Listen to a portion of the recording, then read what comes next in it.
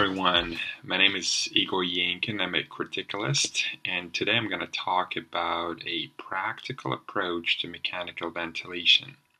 So the main goal of this presentation is to give you some practical tools and knowledge that you can use in real practice when you're presented with a patient who requires positive pressure ventilation.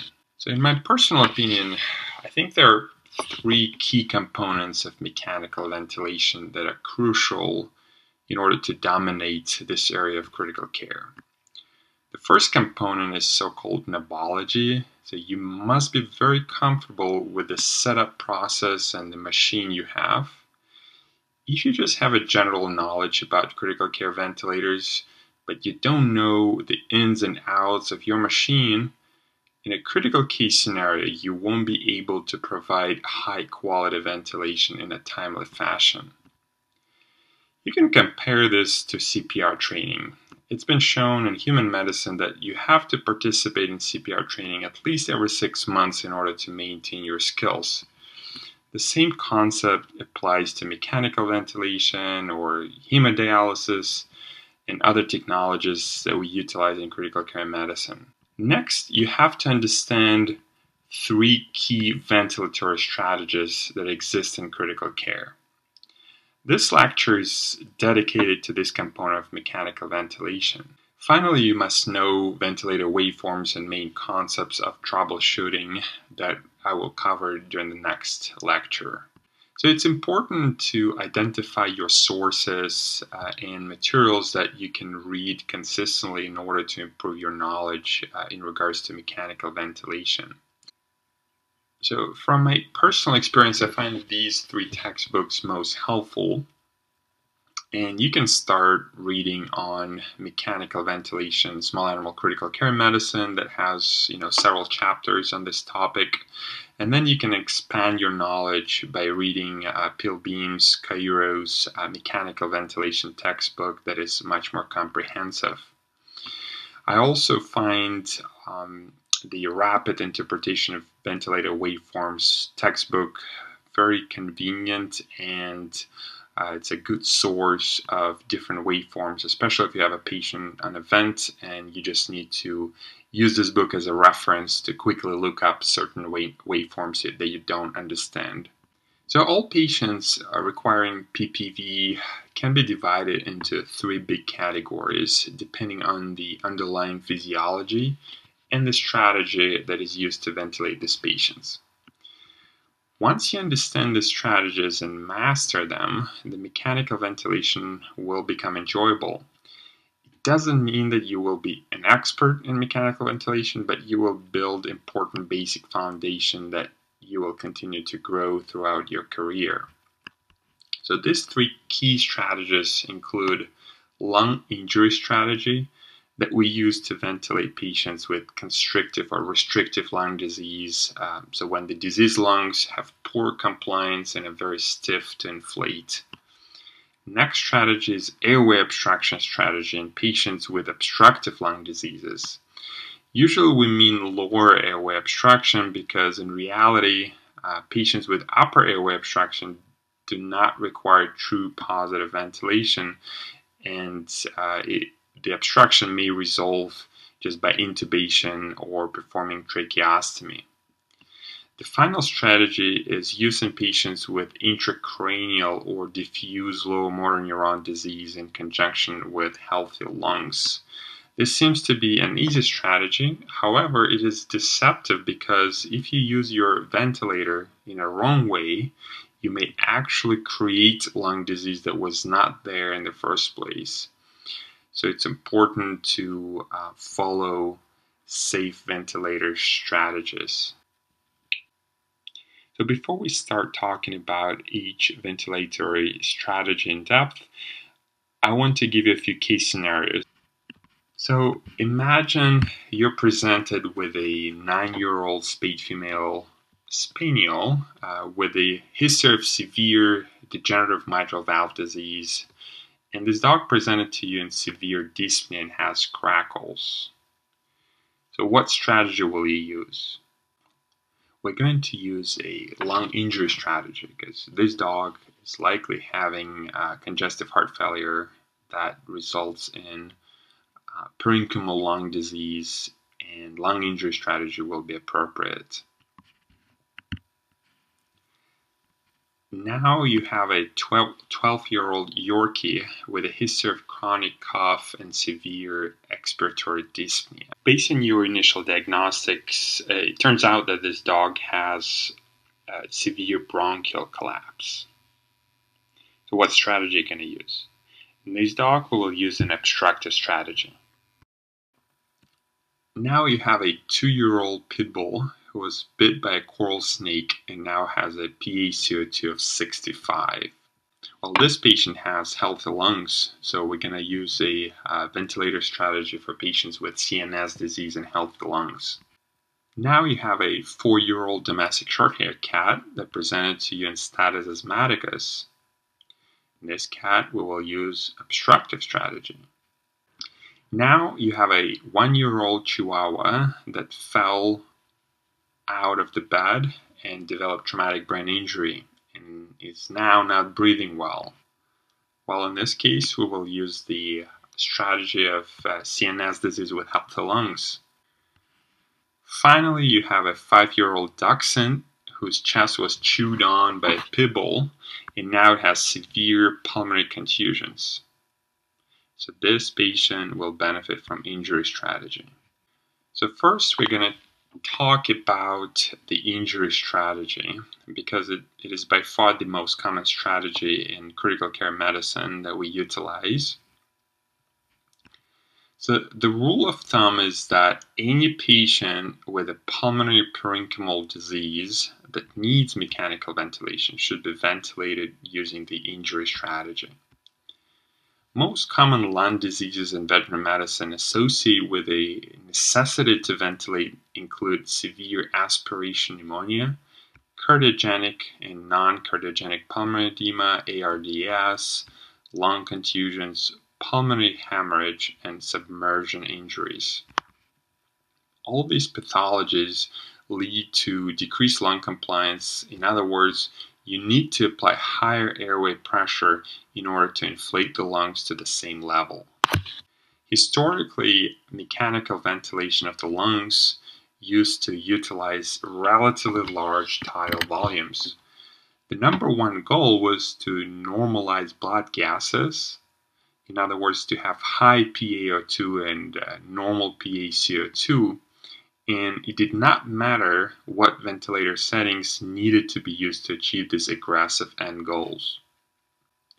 The introduction of the baby lung concept and lung protective ventilation principles, using more physiological tidal volumes and avoiding high inspiratory plateau pressures, along with appropriate levels of positive end expiratory pressure, PEEP, have been shown to decrease pulmonary complications and improve outcomes in patients with acute respiratory distress syndrome requiring ongoing ventilatory support. So prior to mid-80s in the 20th century, lungs affected by ARDS were considered to have homogeneous distribution of the disease based on the anterior-posterior radiography. It was thought that the entire pulmonary parenchyma is non-compliant and stiff. Surprisingly, the first reports on computed tomography (CT) examination appeared only in the middle 1980s. CT dramatically changed our view of ARDS.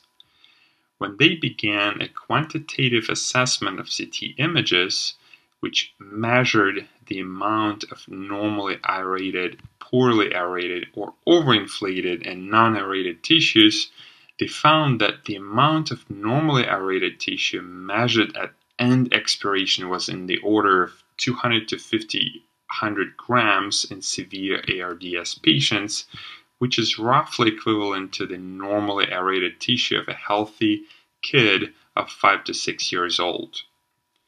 From this finding came the concept of baby lung, which is an offspring of CT examinations. This led to realization that application of normal adult tidal volume to the baby lung is going to result in severe overdistension and eventually lung injury. It was easily understandable that ventilating the lung of a healthy child with, for example, 1,000 mils of tidal volume would destroy the lungs. The baby lung concept has naturally led to the lung protective ventilation that was based on low tidal volume to prevent overdistension of the baby lungs, low transpulmonary pressure to minimize the stress and strain on the lungs in prone positioning, which is similar to ventral recumbency in our patients.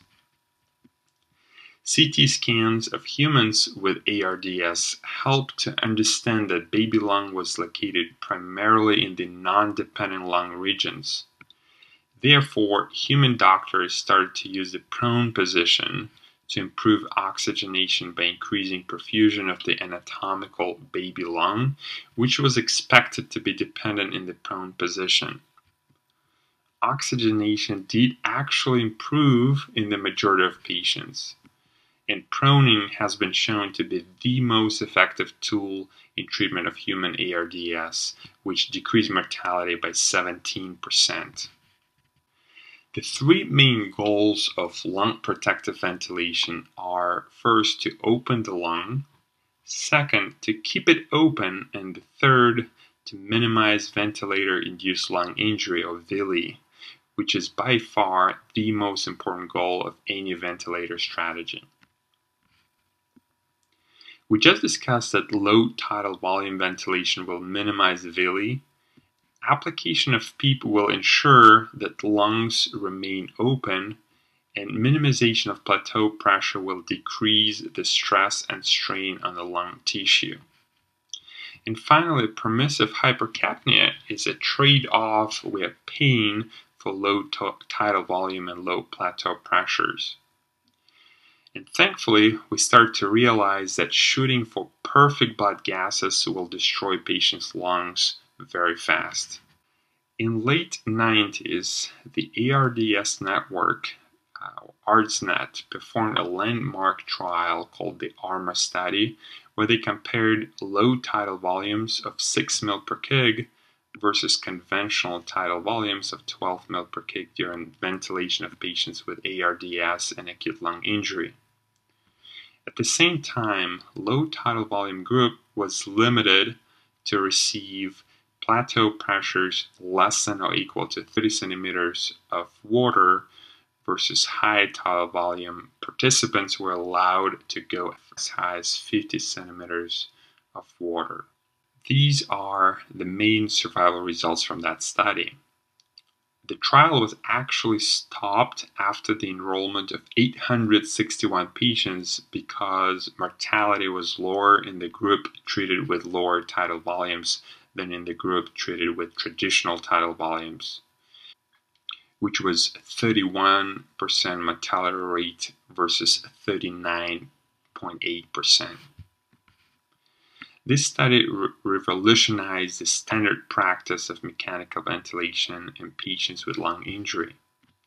There were several critics of this study whose main argument was that control group received 12 ml per kg of tidal volume, which they believed was actually higher than standard of care at that time, and it should be closer to 10 ml per kg. That being said, this study remains landmark and most frequently cited manuscript related to mechanical ventilation of all times. Before we start talking about the specifics of lung injury strategy, I wanted to briefly touch on the universal approach to a patient on mechanical ventilation. So whenever I have a patient on a vent, I always think about this 4-quadrant approach to mechanical ventilation. First, you look at the ventilation and oxygenation. Ventilation is assessed by arterial CO2 levels, and the way you can adjust the patient's CO2 is by changing its minute ventilation that you can change by changing respiratory rate and tidal volume that control minute ventilation. Another important determinant of ventilation is physiologic dead space ventilation that may also increase arterial CO2 levels and cause severe hypercapnia. But this topic is beyond this conversation. Oxygenation is assessed by arterial PaO2 and can be adjusted by changing FiO2 and PEEP levels. Later on, we'll talk about why PEEP is one of the main strategies to adjust PaO2 level. Next, we should make sure that we are protecting the patient's lungs from villi. And the two major components of lung protection is limiting your tidal volume and plateau pressure. Last but not least, we want to ensure that our patient is comfortable and there's no patient-ventilator asynchrony going on. The presence or absence of patient-ventilator asynchrony can be determined by physical examination and waveform analysis. Sedation levels should be assessed as well. However, you should remember that increasing sedation level is not always the answer. And if the patient is bucking the vent, there may be a serious underlying cause that has to be fixed first before you attempt to increase sedation. Another way to approach a patient on mechanical ventilation or round on a patient that is being ventilated is ask yourself 3 important questions. The first question you want to ask yourself is the mechanical ventilation effective? In order to figure this out, you can look at arterial blood gases and determine if your PaCO2 and PaO2 levels are adequate, or at least what you're shooting for. Next question you're going to ask yourself is, are your mechanical ventilator settings safe for this patient? Are you following lung protective strategy? And the final question is your patient ready to be weaned off? These questions are very similar to the 4-quadrant approach and can be used instead. So now we're going back talking about injury strategy. And first we're going to start talking about the mode of ventilation. So what mode of ventilation is the best for patients with injured lungs? So this is a comprehensive list of 5 basic ventilator modes on the left side, which include volume assist control, pressure assist control, volume SMV, pressure SMV, and pressure support. And on the right side of the slide, you can appreciate newer modes of ventilation, such as airway pressure release ventilation and pressure regulated volume control, or PRVC. We're not going to cover these newer modes today, but they definitely can be utilized in patients that need injury strategy. The most important takeaway message from this slide is that you can actually use any of these modes besides the pressure support that we usually use during spontaneous breathing trials to successfully ventilate a patient with a lung injury or with lung parenchymal disease. So there is no evidence that one mode is better than another. And just based on statistics, the majority of human intensivists will use the volume assist control. Some of them will use pressure assist control. And more and more people start utilizing the newer modes, such as airway pressure release ventilation, pressure regulated volume control. And among human physicians, nobody will actually use an SMV mode during initial therapy of a patient that needs a lung injury strategy.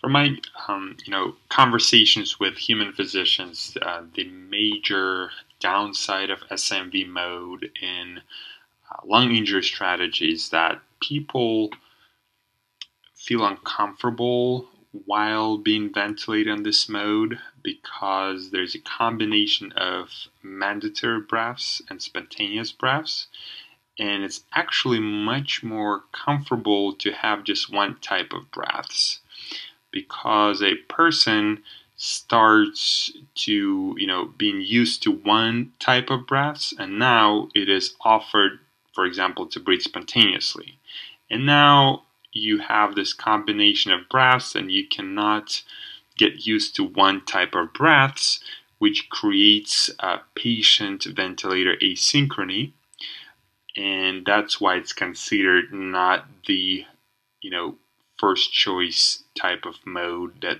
human physicians use. Interestingly enough, SMV mode is one of the most popular modes in veterinary medicine.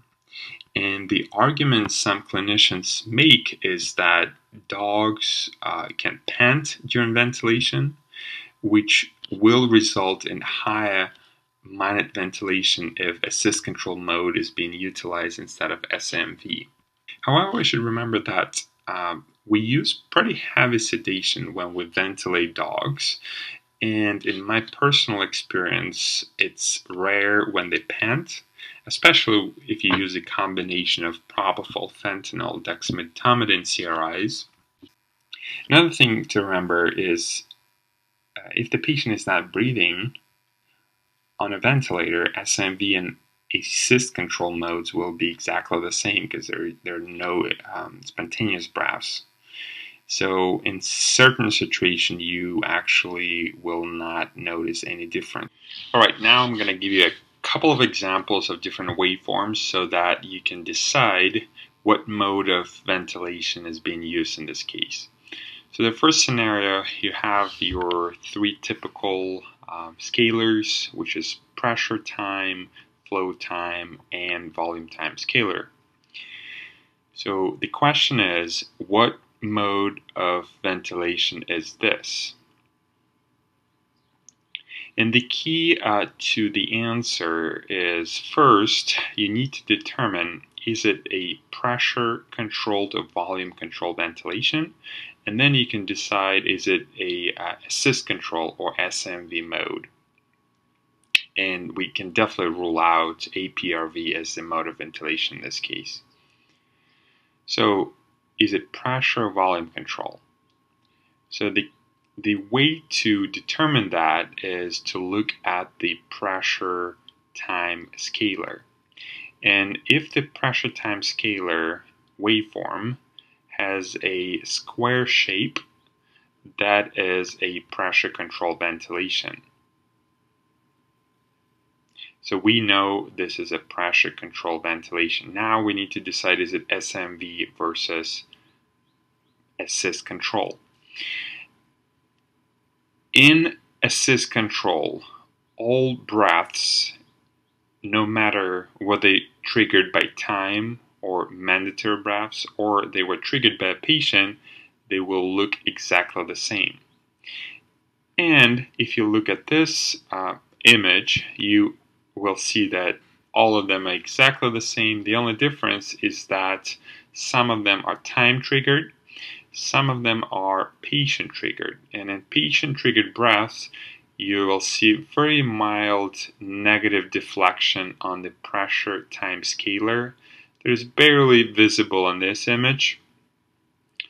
And there are no spontaneous breaths in between. So that means this is a pressure control mode, which is pressure assist control.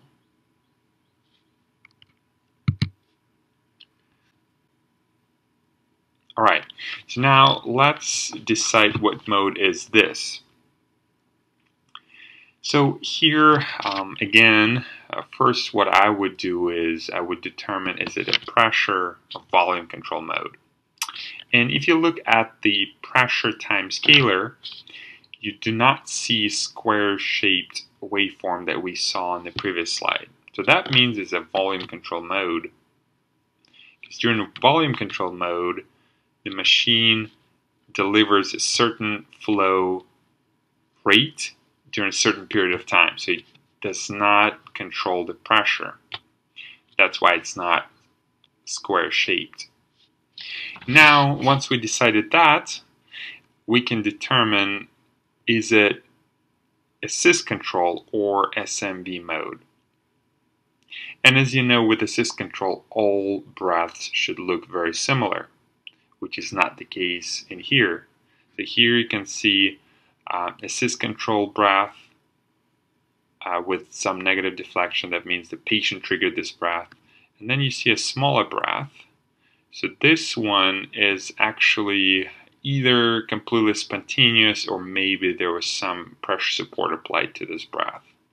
And again, there's assisted breath that was assisted by the ventilator, and then there is a spontaneous breath or pressure support breath. So this combination of assisted breaths and pressure supported breaths means that this is SMV mode. Alright, now we're going back to the lung injury strategy, and we're going to talk about the tidal volume. So to start mechanical ventilation, you will need to choose your initial settings. And whenever you have a patient that requires an injury strategy, an appropriate choice of tidal volume is extremely important. As you remember, the majority of patients with parenchymal lung disease have a heterogeneous distribution of consolidations, and the aerated portion of the lungs may be significantly different from the volume of the healthy adult lungs. So we call them baby lungs. ARDSNet guidelines recommend to start with a tidal volume of 6 to 8 mL per kg as a safe start. The main role of this relatively low tidal volume is to protect patients' baby lung from overdistension, volumetrauma, and barotrauma. As we're going to discuss later, there's a huge trend in human medicine towards application of this lower tidal volume ventilation in all patients on mechanical ventilation, even those with absolutely healthy lungs, due to fears that higher tidal volumes will create undue ventilator-induced injuries. Some of you will say, hold on, why should we apply human data to our much smaller patients that belong to completely different species? Several original experimental studies performed in physiology labs in the 60s and 70s showed that lots of different mammalian species have very similar tidal volume that equals to about 6 milliliters per kilogram. If you take tidal volumes of mice, rats, rabbits, dogs, and humans from this study and divide them by their body weights, all of them will have an average tidal volume of approximately 6 milliliters per kilogram. These types of studies were the reason why the ARDSNet network or group of researchers chose 6 ml per kg as an intervention in the study group as compared with 12 mL per kg in a control group. Moreover, we have at least one study in veterinary medicine that proved that mechanical ventilation with a tidal volume of 6 to 8 ml per kg provides sufficient minute volumes that are enough to maintain PCO2 at normal levels of about 38 to 40 millimeters per mercury. The takeaway from this study is that we can probably adopt these tidal volumes to our veterinary species, especially to those animals with parenchymal lung disease requiring protective lung injury strategy. In this study, the authors aimed at assessing the effects of different tidal volumes with associated hypercapnia on lung injury and gas exchange in a model of acute respiratory distress syndrome in rabbits. They randomized 64 surfactant-depleted rabbits and exposed them to 6 hours of mechanical ventilation with the following targets. Group 1 had a tidal volume of 8 to 10 ml per kg with a PaCO2 of 40 millimeters per mercury. Group number 2 had a tidal volume of 4 to 5 ml per kg with a PaCO2 of 80 millimeters per mercury. Group 3 had a tidal volume target of 3 to 4 ml per kg with a PaCO2 of 120 millimeters per mercury. And finally, Group 4 had a tidal volume of 2 to 3 ml per kg with a PaCO2 of 160. Oxygenation and lung protection were maintained at extremely low tidal volumes in association with very severe hypercapnia, and there were no adverse hemodynamic effects or effects on intracranial pressure that were observed with the strategies.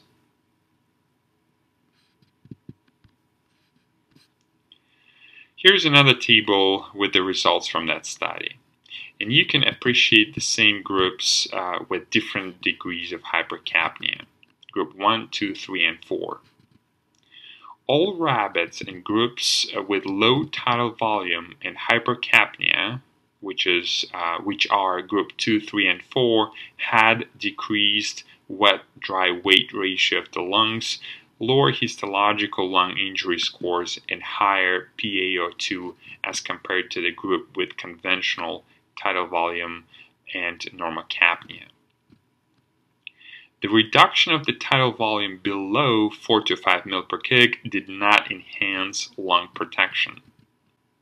They concluded that ventilation with low tidal volumes and associated hypercapnia was lung protective.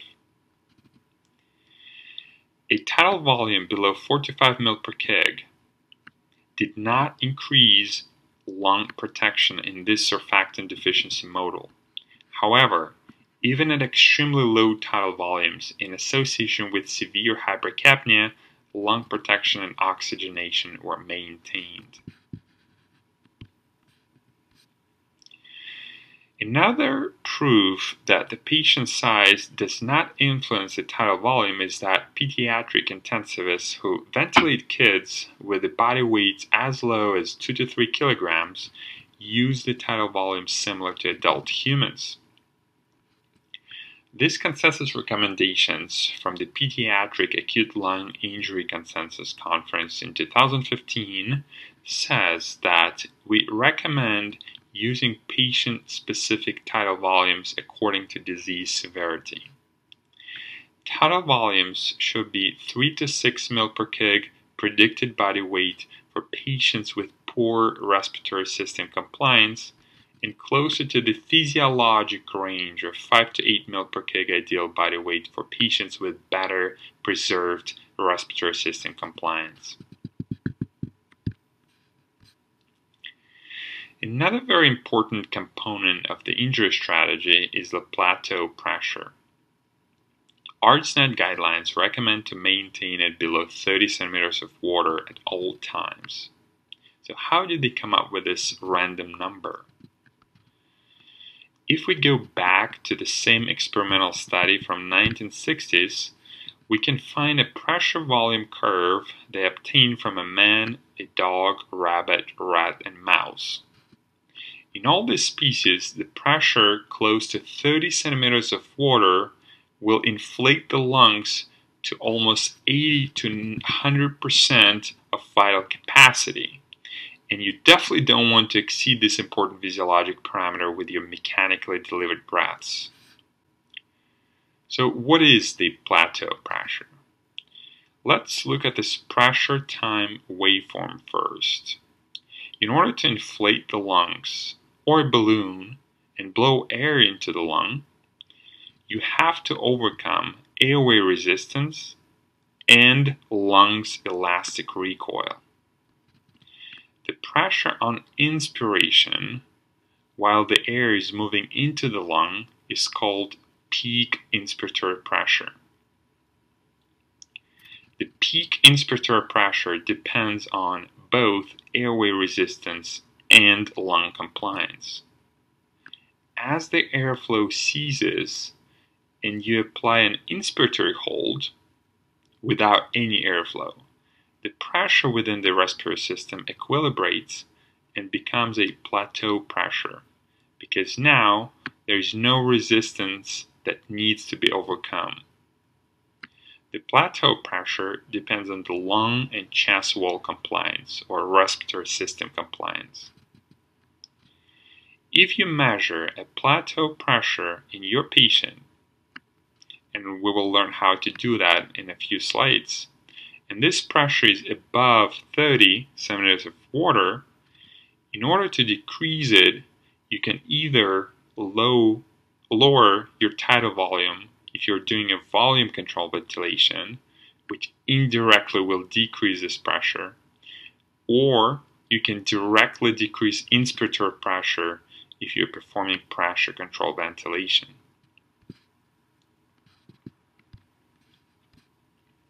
So how do you measure plateau pressure? As I told you, you have to create an inspiratory pause for at least half a second in order to give time to equilibrate the pressures within the respiratory system and cease the flow. To create an inspiratory pause, all critical care vents have an inspiratory hold button that you can press and hold for half a second to a second. As soon as you finish this maneuver, the vent will freeze the waveform and will give you the plateau pressure measurement.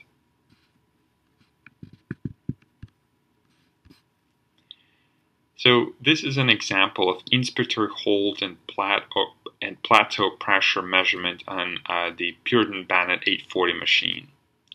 The most accurate plateau pressure can be obtained when the patient receives volume control ventilation with a constant flow. However, pressure control mode can also be used. It is important that the patient is not taking any breaths and not bucking the vent during this maneuver, because any airflow will skew the results.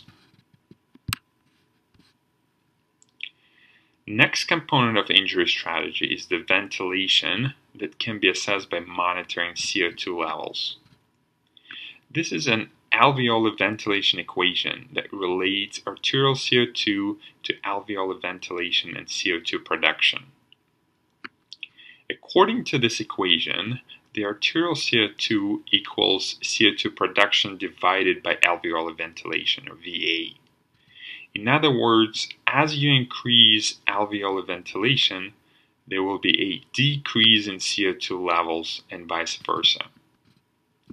An increase in CO2 production will shift this curve to the right, so that for the same level of alveolar ventilation, there will be higher arterial CO2 concentration.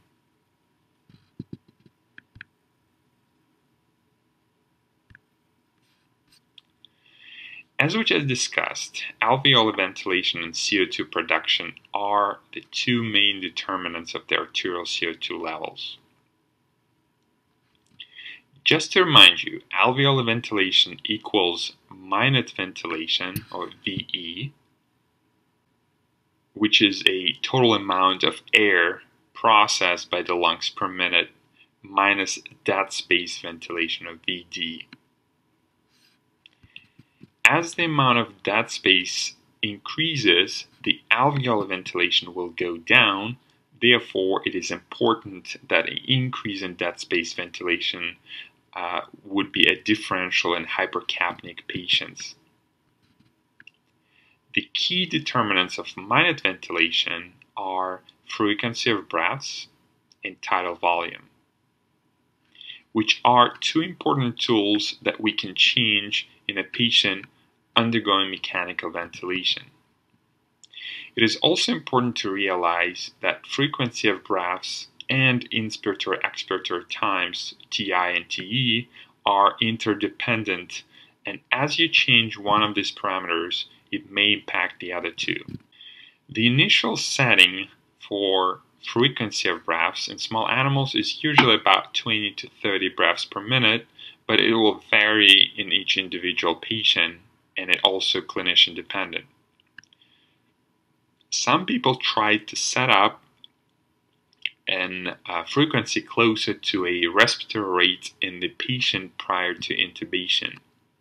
It is a rather empirical number, and it will need to be adjusted based on your first arterial blood gas and comfort of your patient. You should remember that if you increase your patient's respiratory rate to a very high number, this will reduce expiratory time and may potentially lead to air trapping. Usually it's not a big issue in patients with lower respiratory compliance because it actually takes less time for the stiff lungs to exhale due to their increased elastance. Other important aspect of injury strategy is permissive hypercapnia. Whenever you have a patient with lung parenchymal disease, your number one goal is not to normalize blood gases, but prevent further lung injury and give the lungs time to heal. To avoid ventilator-induced lung injury, you will need to sacrifice something, which is usually your CO2 level. In other words, hypercapnia is a trade-off for the lung protective ventilation. It is well known that the majority of patients will tolerate CO2 levels as high as 50, 60, 80, and even higher millimeters of mercury, as long as this change is relatively gradual and their acid-base system has enough time to adjust and prevent very severe decline in blood pH. The majority of guidelines recommend to maintain pH greater or equal to 7.3. However, patients without other comorbidities such as an intracranial disease, shock, or renal disease may do just fine with pH greater than 7.15. Another important aspect of injury strategy is the oxygenation. Similar to permissive hypercapnia, this is the price we pay to maintain the lung protective ventilation. The oxygenation goal is not very high. In ARDSNet guidelines, the recommended goal is PaO2 of 55 to 80 millimeters of mercury, which corresponds to SpO2 of 88 to 95% in people. This goal should be achieved by adjusting both FiO2 and PEEP in order to achieve a compounding effect and minimize the side effect of oxygen toxicity and hemodynamic compromise that can be caused by high PEEP. The principal investigators of ARMA study made up this FiO2 PEEP table. So how do you use this table? So let's say you have a patient with severe aspiration pneumonia that you put on a vent. It is common practice to start your ventilation with 100% oxygen to minimize the risks of hypoxemia in the intubation period. The minimal PEEP that you should be using in a patient with lung injury is 5 centimeters of water. Next, you could slowly start decreasing your FiO2 from 100% and see what FiO2 will achieve your oxygenation goals. Let's say the minimal FiO2 that maintains PaO2 of 60 to 80 is 0.8 or 80% of oxygen. You're going to leave this value at 0.8 and will start increasing your PEEP by 2 to 3 centimeters of water every 15 to 30 minutes. First, you will increase your PEEP from 5 to 8 and see what SpO2 value you are going to achieve. If your SpO2 is above 93 to 95% with a PEEP of 8, next you can decrease your FiO2 from 0.8 to 0.7. And your goal is to choose a combination of PEEP and FiO2 that will be close to one of the combinations on these ARDSNet tables. Remember that this table is a guideline and nobody knows for sure what combination is the best, but your end goal is to find the combination that will minimize the risks of oxygen toxicity and will also lead to the most optimal PEEP that will not create hemodynamic compromise by increased intrathoracic pressure.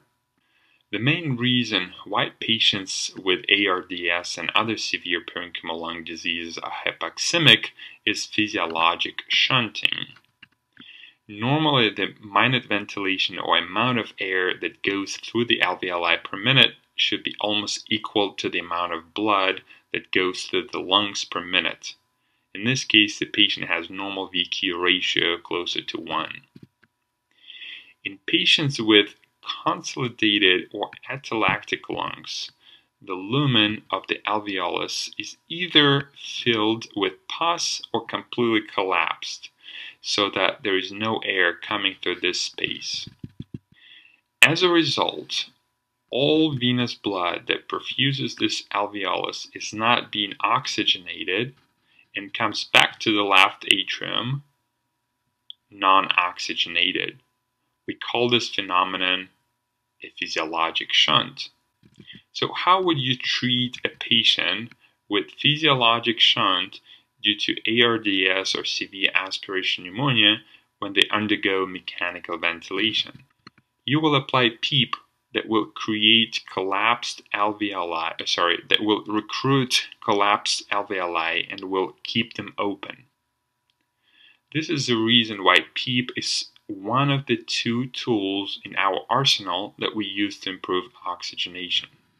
So the good things that PEEP will provide are, first, it will improve VQ mismatch by decreasing physiologic shunting. It will also decrease atelected trauma by keeping the alveoli open. It may improve spontaneous breathing by decreasing trigger asynchrony in patients with air trapping and by improving the lung compliance.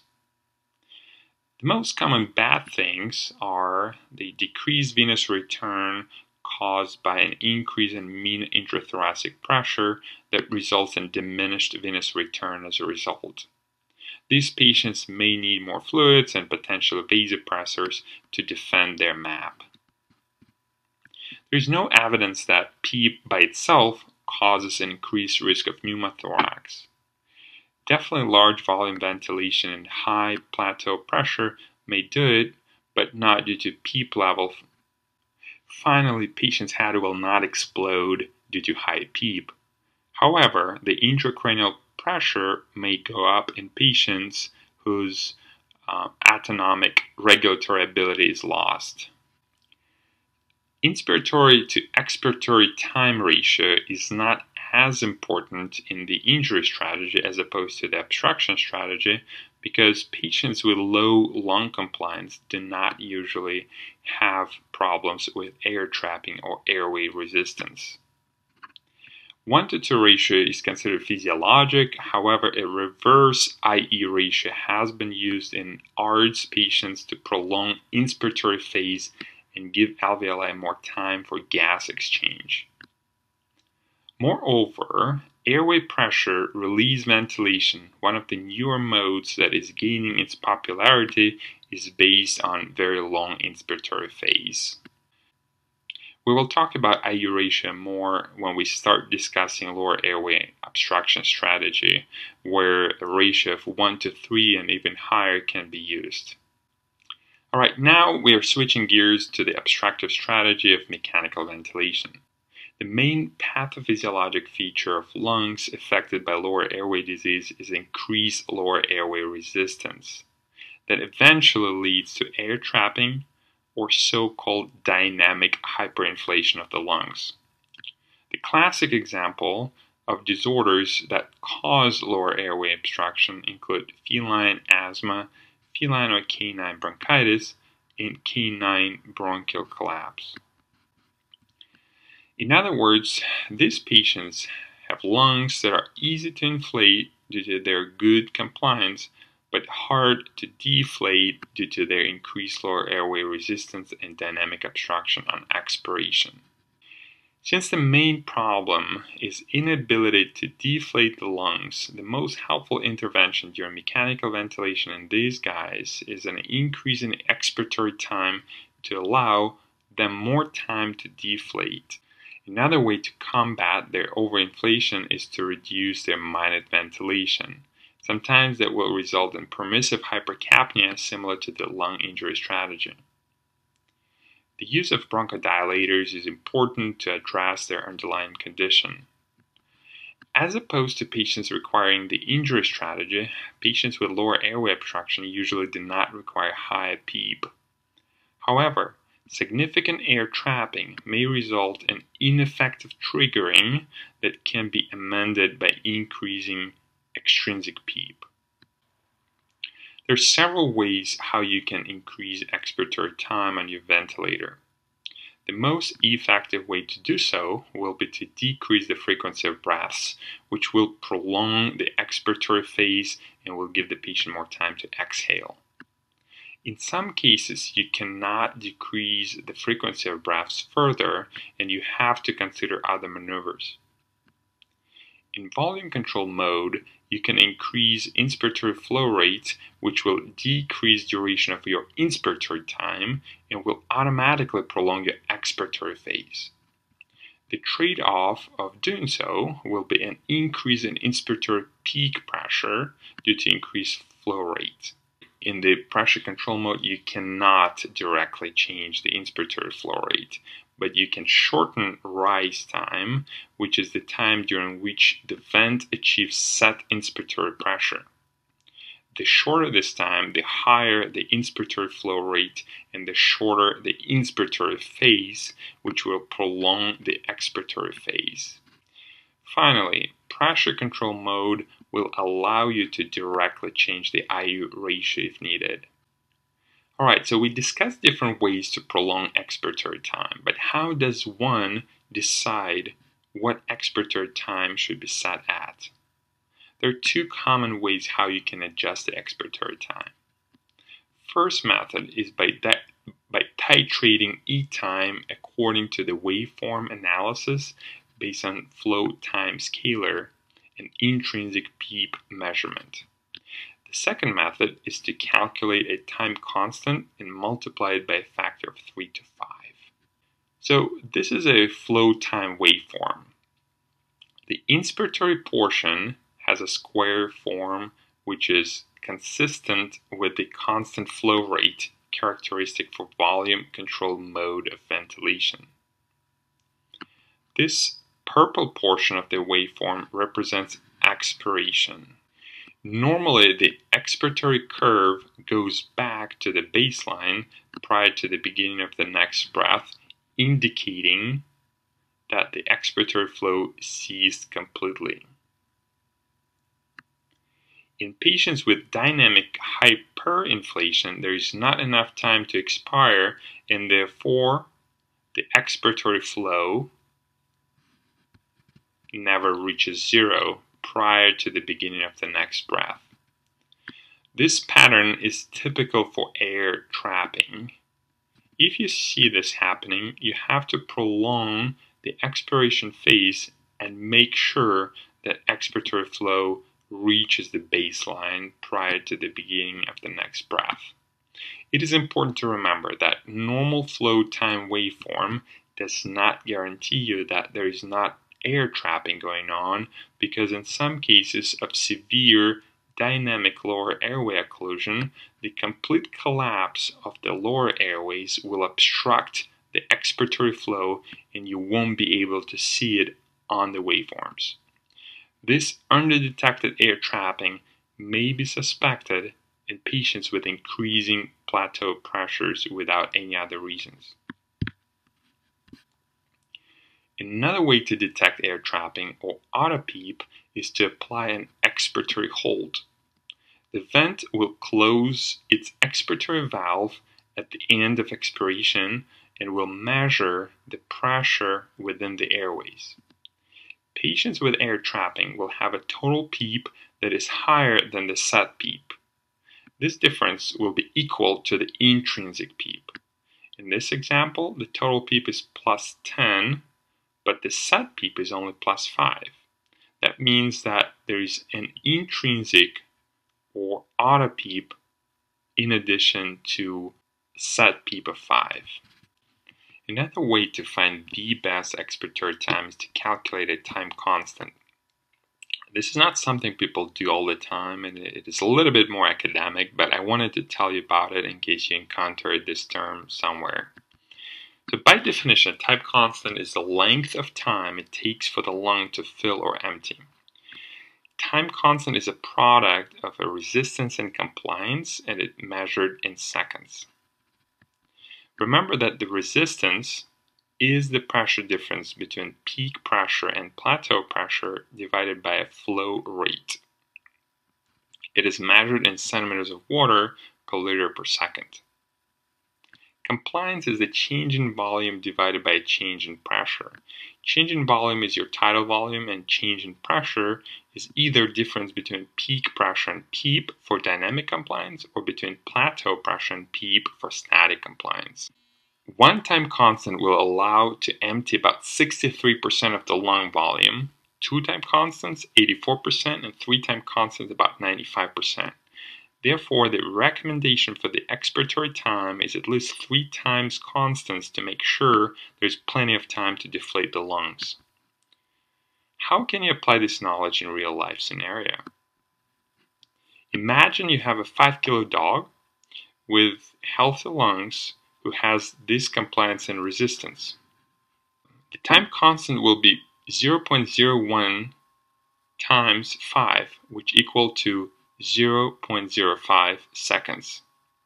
If you multiply this by 3, you will get 0.15 seconds that are required for your expiration. If the dog develops ARDS, its compliance will go down, but resistance will remain the same. The time constant will be actually lower than in a healthy dog, therefore it will not need as much time for expiration. Finally, if this dog develops severe bronchitis with dynamic hyperinflation, the resistance will be significantly increased, therefore time constant will increase as well to 3 times higher than in a healthy dog. The expiration time in this case will need to be set at 0.5 seconds as opposed to 0.15 seconds in a healthy dog scenario. The last strategy we are going to talk briefly about is the CNS disease plus healthy lung strategy. This strategy may be required in patients with intracranial disease or diffuse lower motor neuron disease.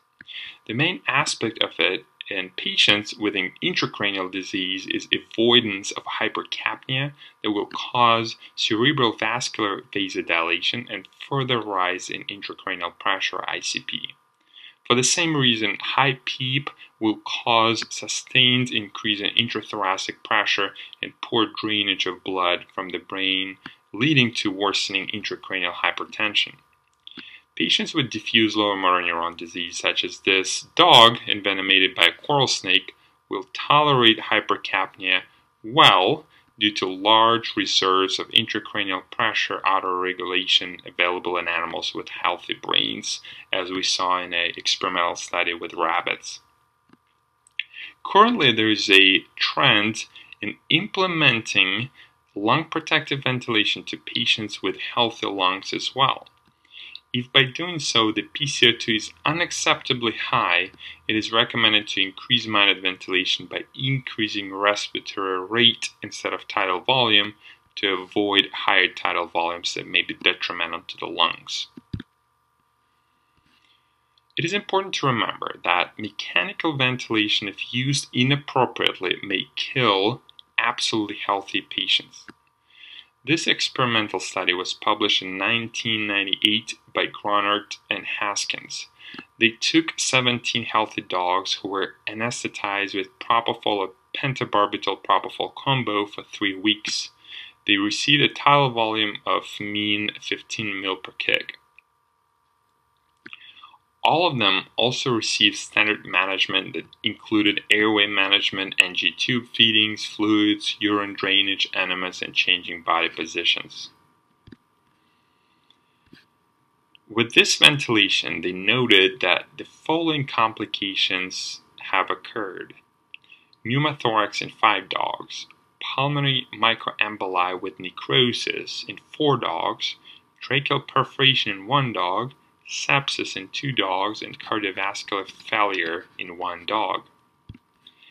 8 of 17 healthy dogs died, with deaths occurring on day 2, 5, 6, 8, 10, and 18 from the start of ventilation.